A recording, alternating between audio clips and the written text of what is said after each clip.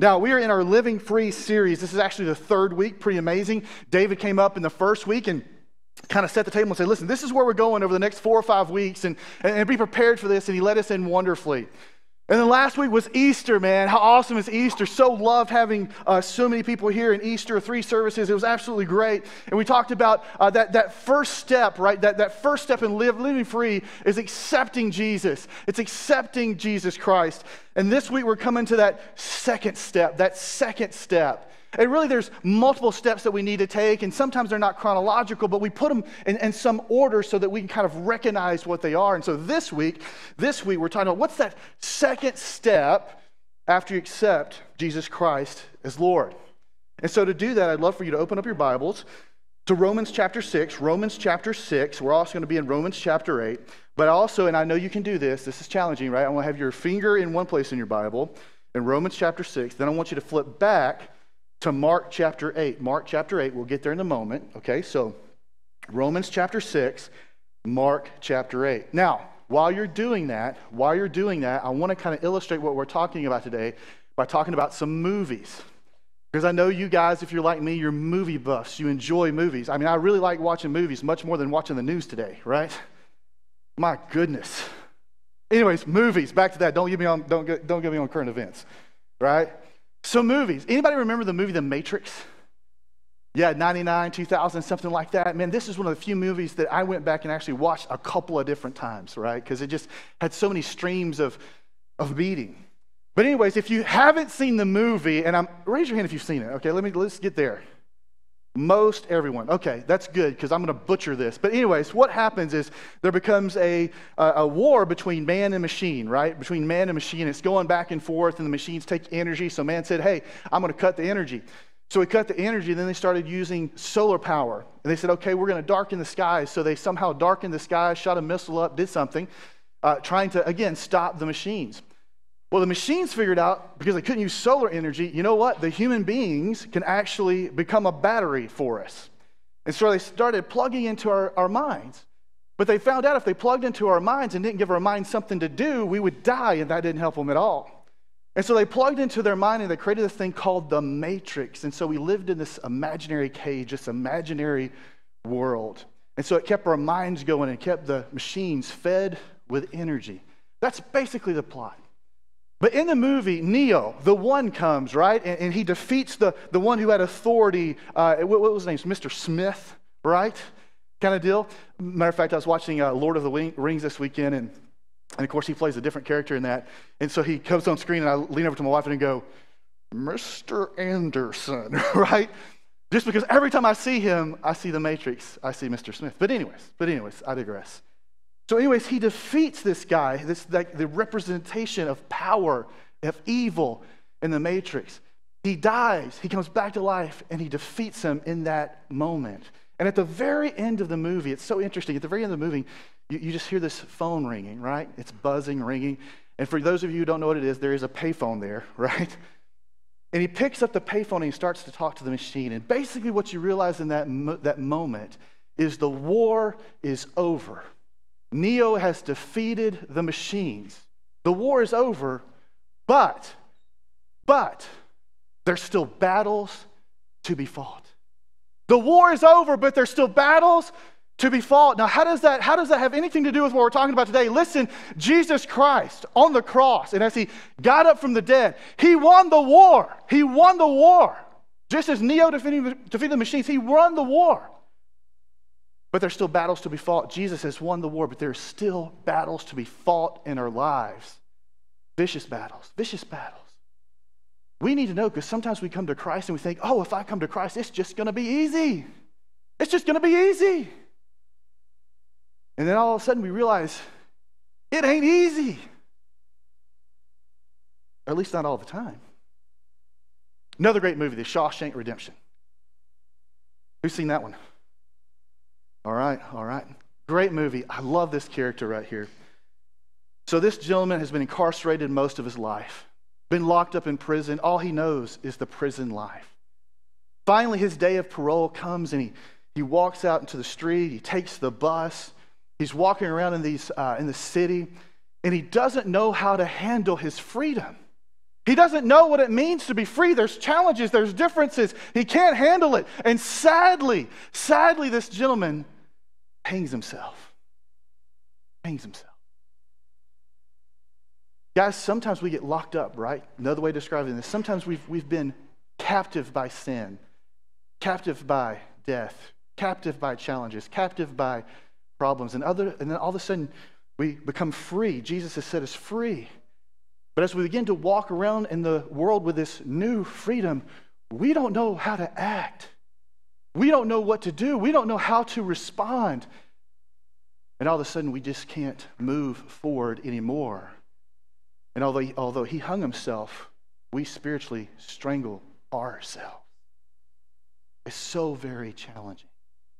And so today we need to talk about this second step. After you come to Jesus, then what? Then what? Because listen, we need to know, we need to realize there's battles to be fought. We need to realize that life is going to be different. It is going to be challenging so that we don't strangle ourselves, so that we don't have such a hard time and we don't get in a situation where we don't expect these things.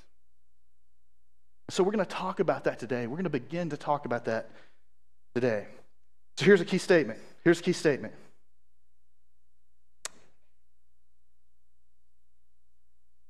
Does that resonate with you? All that movie stuff, all this kind of stuff, does that resonate with you? Man, I signed up for the Jesus team, and sometimes pastors, and I'm guilty of this, they make it sound like it's just going to be easy. And then you get into real life and it ain't easy. Does that resonate? Because over the next couple of weeks, we're really going to talk, we're going to be real and gritty. And I want to make sure that I'm resonating with you, because this stuff is going to help change your life. Okay? For the better. For the better. Key statement. We are free. Make no mistake, we are free. But fighting our battles as free men and women can be difficult. It can be difficult. The understatement. But this realization of those battles and these challenges is our first and perhaps earliest steps in spiritual warfare. And like G.I. Joe used to say, knowing is half the battle. Anyone? I'm with you. This is a big part of what it means, listen to me, to passionately follow Christ. You got to be in the battle. You got to be in the battle. If you're passionately following Christ, you will be in the thick of the battle. Satan won't leave you alone. Temptation won't leave you alone. You'll be in the thick of the battle. You'll feel it. You'll know it when you passionately follow Christ. So I'm going to kind of show my hand here early, and I'm going to talk to you about what we need to do, and then I'm going to walk through some scriptures and show you what we need to do. Okay? So the first thing that we need to realize is to passionately follow Christ, to engage in spiritual warfare. Wow. You must die to yourself. Like if that was weight on a squat bar, it would be like 1,000 pounds. It's so heavy, that statement. There's a phrase, I wanted to save it to a later series that we're going to do in a couple months, but I'm going to use it now. It's just a way to remember this. And it's so powerful. It's the I must die. The I must die in your life. You have to die to yourself if you want any hope in winning the spiritual battle. If you have any hope in winning these spiritual battles, you have to die to yourself. Jesus talks about this in Mark chapter 8. This is why I had you turn there quickly. We just want to touch on this, okay? It's not our core text. So what Jesus says, and calling the crowd to himself, that's Jesus, with his disciples, he said to them, if anyone would come after me, if anyone would follow him, follow his teaching, follow his way, have him as Lord and Savior, let him deny himself. Okay, well, that just doesn't sound too pleasant, deny himself, but okay, deny himself. But now hear this, and take up his cross. Oh. Boy, that sounds a lot like dying. So deny himself and take up his cross and follow me. Do you hear what's happening? Listen, you need to deny yourself, take up your cross, die to yourself, and follow me. And in other places, it says do this daily. Do this daily. And then 35 just makes it so super clear. It says this, verse 35, for whoever would save his life will lose it. But whoever loses his life for my sake and the gospel's will save it. We must die to ourselves. This is a paradigm shift that we must come back to daily, laying ourselves on the table daily, on the altar daily, dying to self. You want to have victory in the battles, first thing you do, die daily. Die daily. What a paradigm shift. But Paul also speaks of an application off of this challenge. And again, we're going to get more into this part in some of the spiritual warfare in about 2 weeks from now. 1 Corinthians 9:27, speaking about being disciplined in these things. But I discipline my body and keep it under control, lest after preaching to others, I myself should be disqualified. I myself should be disqualified. Paul says you've got to be disciplined. Disciplined daily. Deny yourself. To do certain things to help you to deny yourself. And we're going to talk about all of that with hope in the truth of Jesus that there's no condemnation, which is what's going to be seen in our core text today. You guys with me? All right, here we go. Romans chapter 6. That was like the appetizers, right? That was just appetizers, okay? Romans chapter 6, and I'm going to be reading 12 through 14, and then we're going to jump over to Romans 8, 1 through 2. So here we go. Romans 6, 12 through 14. Let not sin therefore reign in your mortal body to make you obey its passions. Do not present your members to sin as instruments for unrighteousness, but present yourself to God as those who've been brought from death to life, and your members to God as instruments for righteousness. For sin will have no dominion over you, since you're not under law, but under grace. Praise God for that. And then Romans chapter 8, verses 1 through 2, you can just flip your page over. There is therefore now no condemnation for those who are in Christ Jesus. For the law of the Spirit of life has set you free in Christ Jesus from the law of sin and death. I'm going to say that again just as encouragement, because throughout the midst of this sermon, you may get a little sad, a little down. But I want you to hear that again. There is therefore no condemnation for those who are in Christ Jesus. For the law of the Spirit of life has set you free in Christ Jesus from the law of sin and death. God, here is your word. Let us teach us. Jesus, how I need to hear this.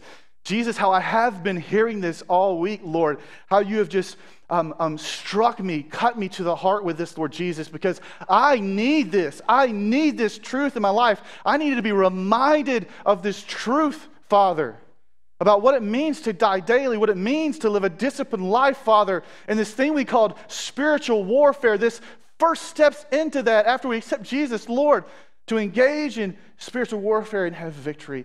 Holy Spirit, speak through this broken vessel who needs Romans 8, and that there's no condemnation, but God also who needs Romans 6, Lord Jesus, that confirms what I should be doing. Father God, encourage us, convict us, Lord Jesus, and give us the strength, Father God, to walk out of here, Lord, as spiritual warriors, taking our first steps again and following you. It's in Christ's name we pray. Amen. All right, here we go. Looking at your text, let's look at it again. Romans 6, 12 through 14. Romans 6, 12 through 14. I'm going to read it again, and I'm going to point out certain words, okay, that you can underline or that you can bold or however you want to do it in your Bible, because I think this is going to be important for you, okay? So, let not sin therefore reign. You might want to underline that verse. Let not sin therefore reign in your mortal body to make you obey its passions. Do not present. I want to underline that word. Your members to sin, those two words, as instruments for unrighteousness, but present, underline it again, there it is again, yourselves to God. Underline those two words. Do this now because we're coming back. As to those who've been brought from death to life, and your members, once again, to God, underline it, as instruments for righteousness. For sin will have no dominion, underline that word, dominion, over you, since you're not under law, but under grace. Look at these words, reign, dominion, where you see them in the text. It speaks of reign like there's a king. There's a king, there's a situation here, dominion, a master, a control. There's a master, there's a control element in these verses.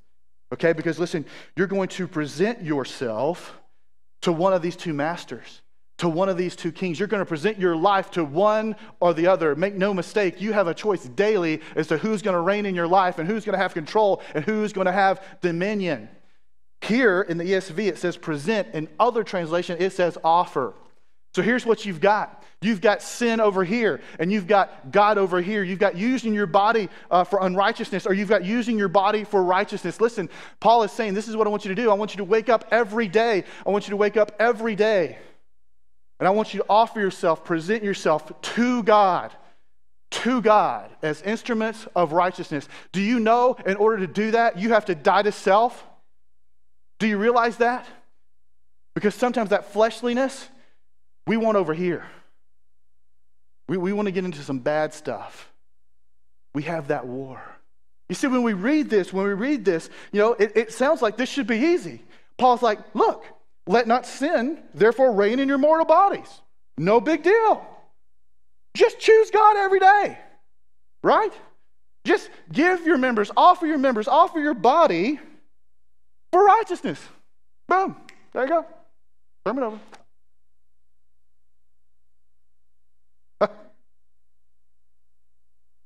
It's so true. But there's discipline there. And to get there, you've got to die to yourself and you've got to make that decision daily. Because if you don't, you will begin to lose in spiritual warfare. Listen, for those of us who've lived long enough, we understand the frustration there is with a sin nature in making that decision and trying to follow God, don't we? So that's in Romans 6. Paul is so real, it's so gritty, because in Romans 7, he comes on and he talks about how hard this is and how much he hates this struggle, but we all got it. Romans 7, 15 through 25. Romans 7, 15 through 25. Listen at Paul here with this frustrating. I love it. There's a Bible app reading right now. That's awesome. Romans 7, 15 through 25. For I do not understand my own actions. Now, watch this line here. This is Romans 7, 15 through 25.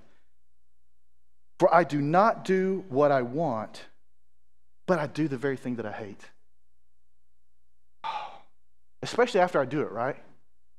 I'm like, oh, I hate that. Why did I do that? I don't understand this. Like, amen, right? Why did I do that? Now, if I do what I do not want, I agree with the law that it is good. So now it's no longer I who do it, but sin that dwells in me. Okay, there's something in me. There's something happening here. For I know that nothing good dwells in me, that is, in my flesh. For I have the desire to do what is right, but not the ability, at least within myself, to carry it out. In other words, you're not perfect. Oh, man. Listen, there are theories, there is theology out there that says we can attain perfect holiness in this life. And even if it was theoretically possibly true, if Paul and Peter couldn't get there, chances are I'm not, and you're not either. But not the ability to carry it out, at least perfectly at all times and all places. But you'll find out later on that's not an excuse. For I do not do the good I want, but the evil I do not want is what I keep on doing. Now, if I do what I do not want, it is no longer I who do it, but the sin that dwells within me. Oh, this is so good. So I find it to be a law that when I want to do right, oh, hear this, evil lies close at hand. Oh. For I delight in the law of God in my inner being. But I see in my members another law. And look at this wording here. Waging war. Waging war. There's a battle there. There's a battle there. Against the law of my mind and making me captive to the law of sin that dwells in my members. Oh no, I'm presenting myself in this moment as captivity to my members to be to unrighteousness. Wretched man that I am. Who would deliver me from this body of death? Don't raise your hands, because I'm sure it's none of you. But have you ever been in that state where you just go, I am wretched? I cannot believe I did that again. I cannot believe I still have this struggle. I cannot believe I'm still going through this. I am wretched. Who will save me from this body of death? And of course, in verse 25, it relieves the tension. Thanks be to God through Jesus Christ our Lord. And he goes on to say, so then I serve the law of God with my mind, but with my flesh I serve the law of sin. In other words, there is a war going on there. There's a sin nature. There's an aspect in man that makes him rebellious against God. It's interesting because this kind of reminds me of a story, you've probably heard it before, where there was a young warrior who was becoming great in his tribe, and he was struggling between good and evil and all of these things. And he came up to this tribal chieftain, and he started telling this chieftain about these dreams that he was having, that there was these two wolves showing up his dream, and they were fighting each other, and neither one of these wolves could get the advantage.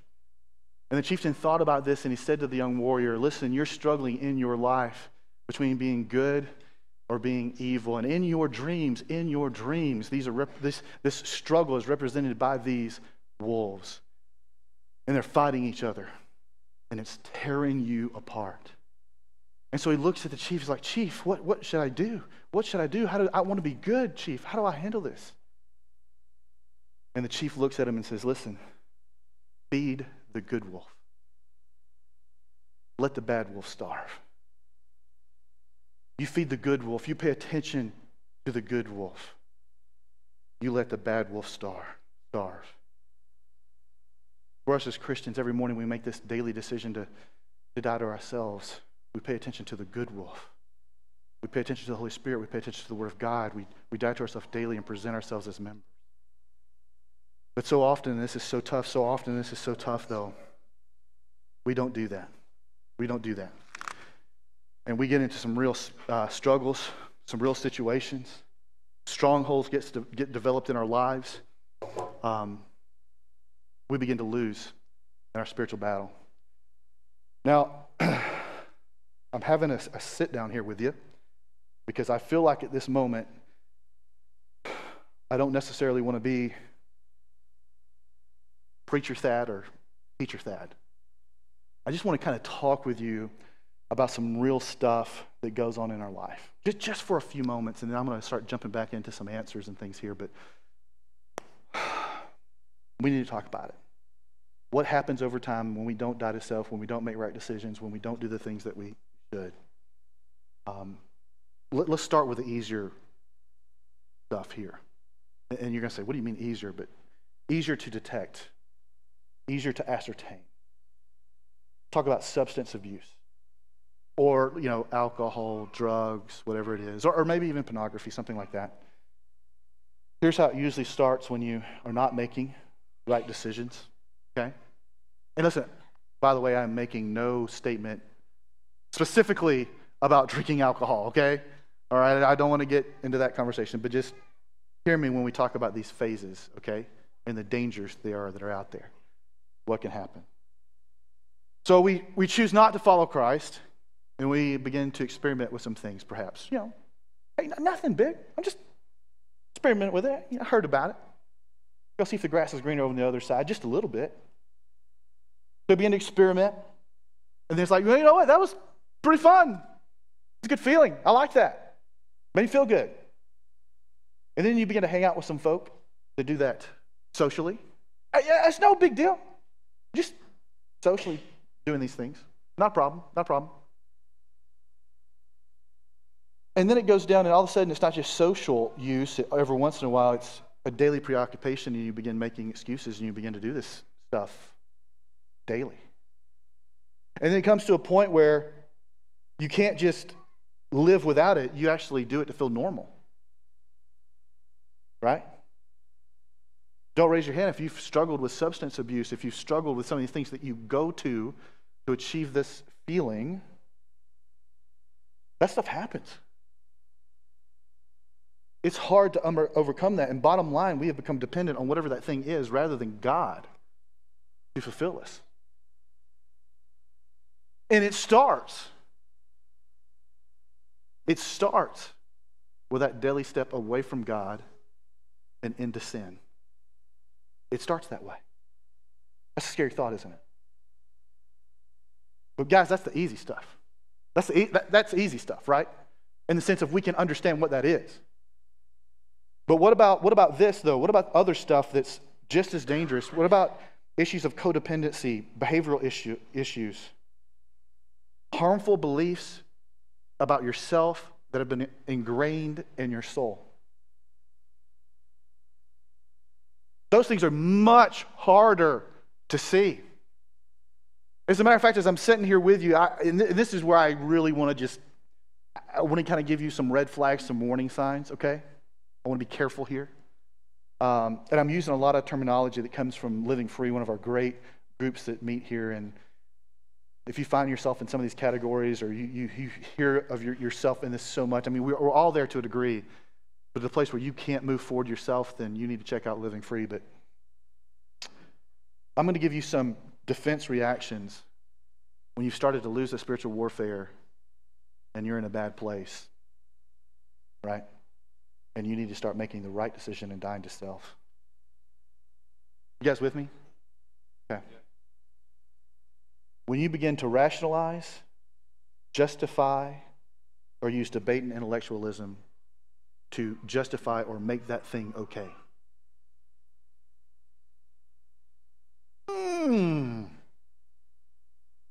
When you're too smart for your own good.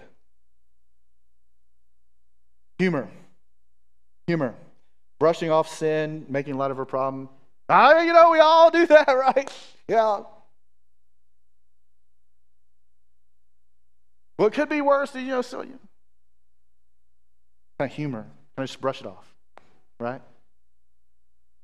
Oh, this is a good one, right?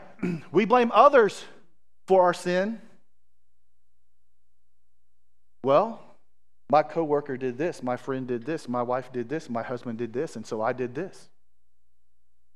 Kind of a form of justifying, but the blame game's a good one, isn't it? You know what? I didn't get this. This person didn't do this, so I'm going to do. Watch out. Oh, goodness. These two last ones are maybe the worst. You begin to evade others. Those who you know and who know you and can look at you and know something's wrong. You begin to stay away from them. Also, those same people usually are the persons that you come and you get in their contact, and you get in there, where you can see each other. And those people like that are still walking in Jesus, their holiness, it makes you sick. You feel so bad because you know you're wrong. And you begin to evade them because you don't want to feel that way. This last one's especially challenging. Smiling to hide where you are spiritually, physically. Everything's okay. And also to hide the pain of the hurt that you have because you think no one else is like you, or no one else is going through what you've gone through. And boy, we're going to talk about that in just a second when we get to the answer. No one else has done what I've done. No one else has hurt like I've hurt. Just smile. Here's the danger in all these defenses, guys. Is this leads you to isolating away from other people. 1 Peter 5:8 says this, be sober-minded, be watchful. Think about this. Be careful. Watch yourself because your adversary, the devil, prowls around. Have you ever watched like the Nature Challenge or National Geographic, right? The lionesses, they get the babies or they get the injured away from the herd and they attack that one and kill that one. Satan loves it when you isolate yourself because you become easier pickings. Make no mistake, John 10:10, the thief, Satan, comes only to steal and kill and destroy. He wants to destroy you. And for those of you out there who are believing a lie about yourself, John 8:44 talks about Satan being a murderer from the beginning, but listen, there's no truth in him. For when he lies, he speaks out of his own character, for he is a liar and the father of lies. Satan will lie to you about who you are because that's going to keep you isolated from people who would tell you who you really are in Jesus Christ.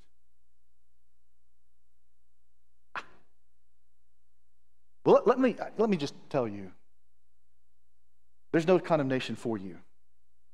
You are free in Jesus Christ. If you've bowed the knee to Him, if you've submitted to Him, you're imperfect, but you are free. He paid for it. Eternity is your own. Don't let Satan lie to you.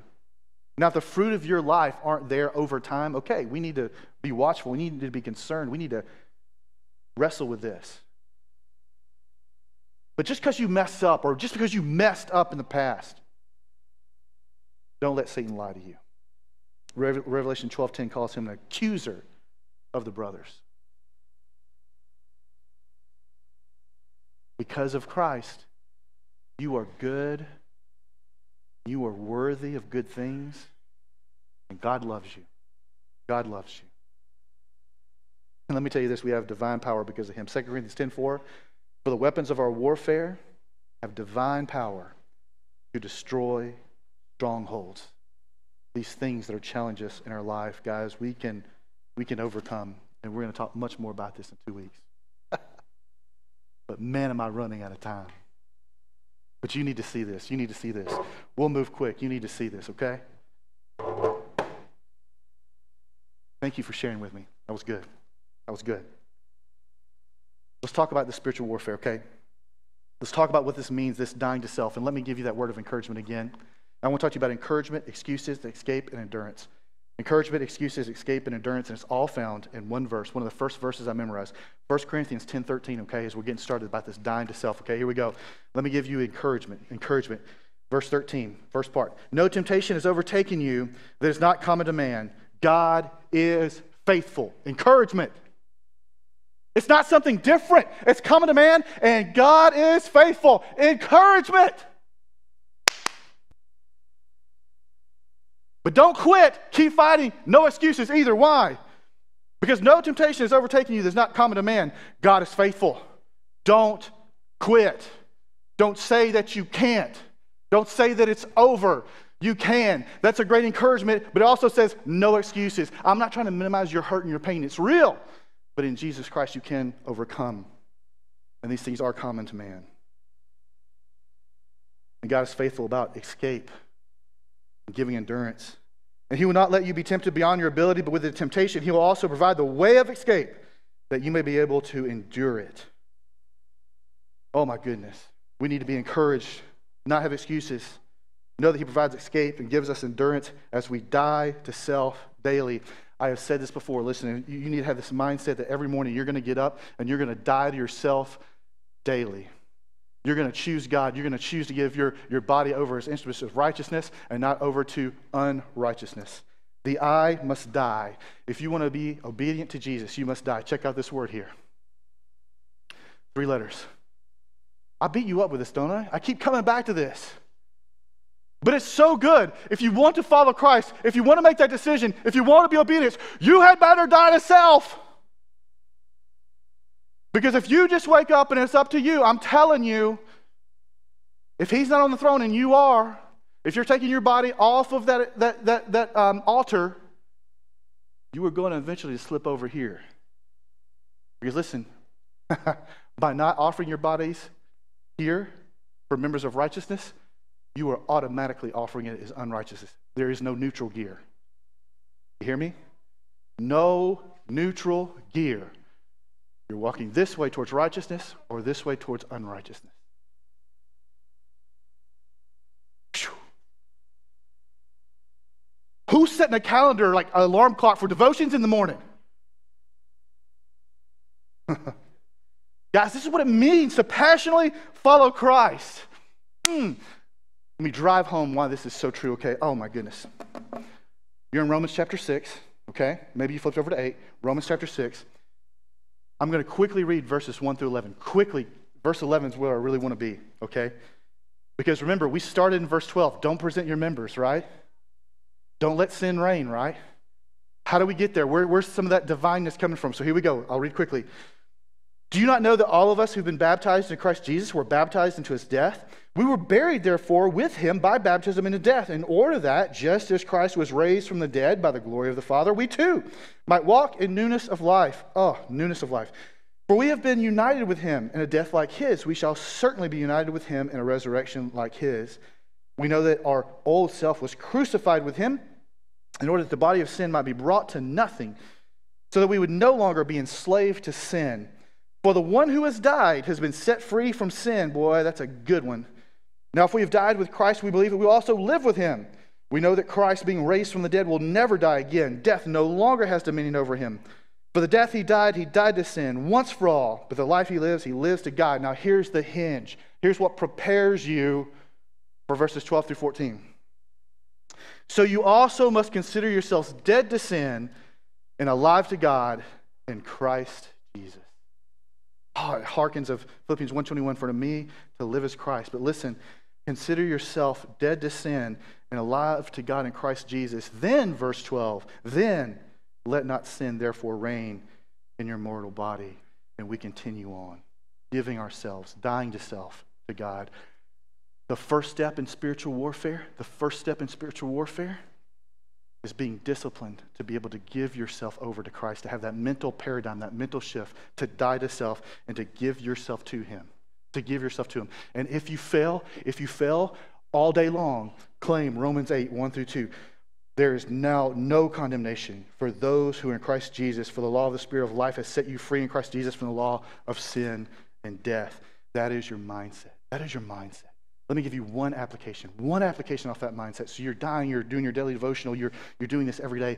Listen, one thing that you can do, and we're going to talk about spiritual warfare more in 2 weeks, but one thing that you can do, right, is build into your life safeguards where you can run from sin. Be like Joseph, run from sin, okay?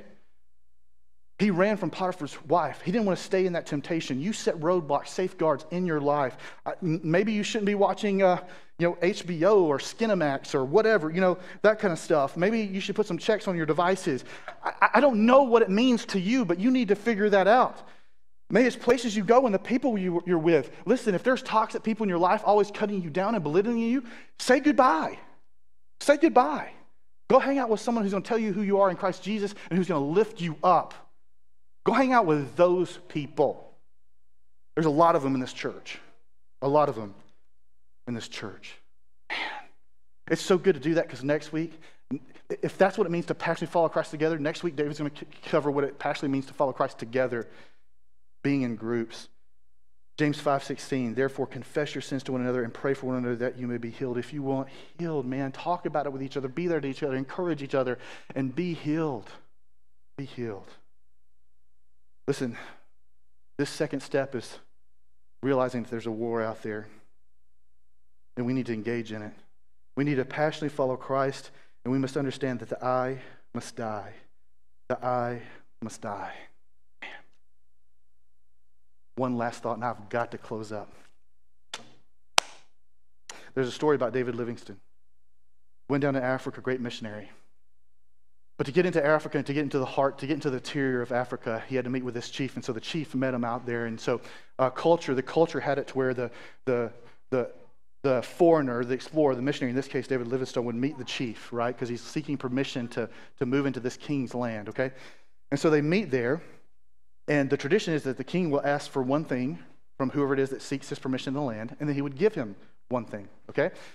So David Livingstone has some stomach issues, and he has a goat with him. He has a lot of other stuff, but he has a goat with him, all right, because he's drinking goat's milk because he can't drink the water in Africa, and he has some other digestive problems, okay? So he's got this goat, and he's sitting there thinking, oh, man, don't pick the goat, don't pick the goat, don't pick the goat. Because he needs this goat. This goat is life. What do you think the king picked? The goat. But David knew for him to do what he needed to do, he needed to give that goat over, so he gave the goat over. And the king, in turn, gave him his walking stick. David's like, I can't believe, what? The walking stick. And so he's walking over, he's all disheartened. He's like, I'm going to die out here. I can't believe this. And his interpreter comes over and says, oh, you're so fortunate. And Livingstone's like, what are you talking about so far? He took my goat. He took my thing. He took that which I need, right? And he gave me this walking stick. He's like, oh no, Dr. Livingstone. That's not a walking stick. That's a scepter. And wherever you go, the power of the king goes with you. Oh, I'm telling you, man, listen. That thing that's your challenge, that thing that's holding you back, every day give it to the king, and he's going to give you some spiritual power through the word and through his presence, and everywhere you go, you're going to walk in authority and the power of the king. But you got to give up the goat. Are you ready to do that today? You ready to do that today? We're going to celebrate communion. Go ahead and take out your cups, and I'm going to pray for you. And we're going to kind of walk through this prayer time as we celebrate communion. Don't panic. it's hard for me to get it open too.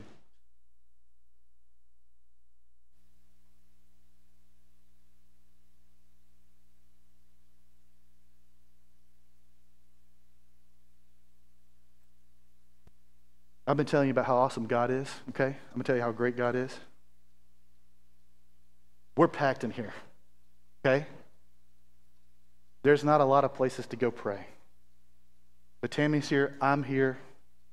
We're going to stand over there by the American flag, okay? If you need prayer after communion during worship, you come see us over there, all right? And listen, you keep packing this place out. If we have to walk out the stinking doors to pray with people, we'll do that. You keep packing this place out because people need to hear about Jesus and hear about what's going on in here. That's right. We celebrate communion.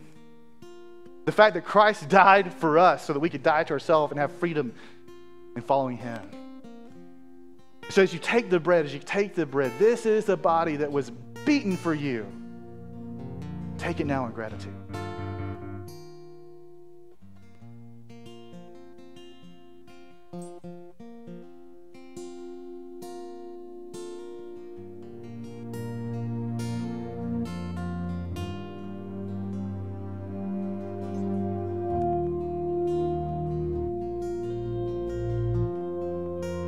God is so good. He died for us. Now we can die to ourselves, live in freedom. And as we prepare to take the cup,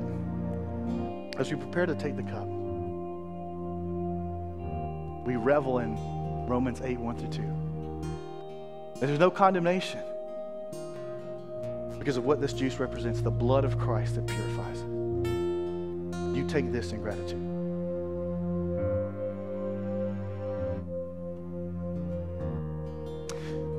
Father God, we pray with a heart of gratitude, Lord Jesus.